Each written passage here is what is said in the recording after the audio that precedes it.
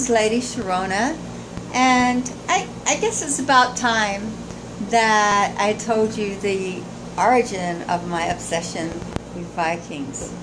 Yes, I absolutely love the show. I'm a huge fan of it. I think it's absolutely wonderful. But my obsession started a lot longer ago than that. You see, when I was initiated into a high priestess into a hereditary coven, back in Key West in the early 90s, my high priestess as a gift gave to me a past life regression. And during that regression, I did go back to a time when I indeed lived in the border of Finland and Sweden, and I was a Viking. I was a Viking woman. Everything they say about Viking women being completely equal was absolutely right. I remembered so much about that lifetime that I actually was able to speak in the language. And then the problem came was when my high priestess tried to bring me out of the hypnosis to move on with the initiation. I didn't want to leave. I'm like, I love it here. I'm very happy here. I have so many friends here. This is where I want to be.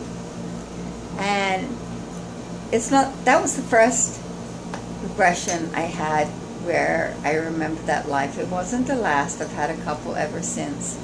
So, you see, my obsession with Vikings is not just that. They have like a super past.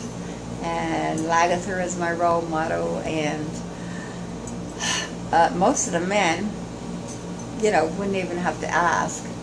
But the point of the matter is, I do relate so much to that show because from my past real life regressions, I do remember that world.